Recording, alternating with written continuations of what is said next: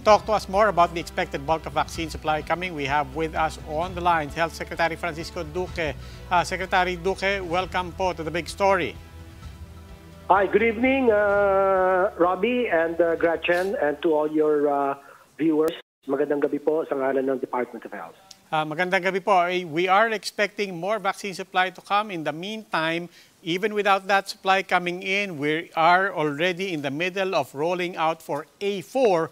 Malaking sector po, 35 million. Kamusta po ang rollout sa A4 given that the supply right now is where we are?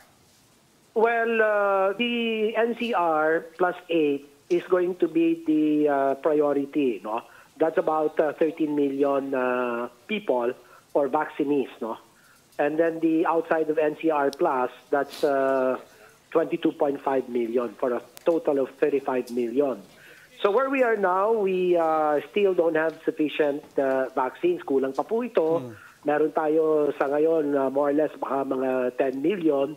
Eh, ang atin A2 pa lang, ang senior citizens na binibigyan natin ng prioridad, mga 18 million kaagad yan, for the first dose. At yung atin A3, individuals with comorbidities, ito naman ang overlap with A4. So this is what I consider the quasi A4, de facto A4 ang A3. Kasi ito yung mga bata naman na may mga comorbidities and at the height of their productivity. And they very well constitute the A4 category. There are about 5 million of them. Okay. Now, in the meantime, kahit po hindi natin kinakalimutan ng lahat ng region, we do know that the bulk of the supply for vaccines are still largely in Metro Manila. But we're also noting a spike and a surge in many parts of the country. Davao, for one, is seeing a surge.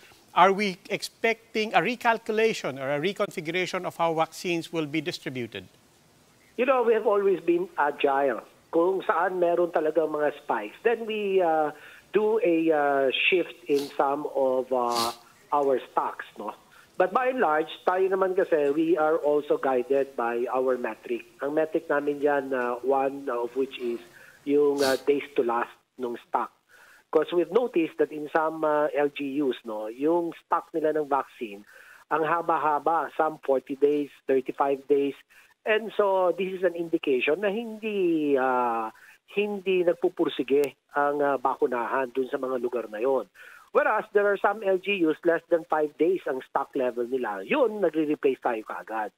So binabalansin natin ito, but one of the major priorities is really where the spikes are. So we add more vaccines to where they're needed.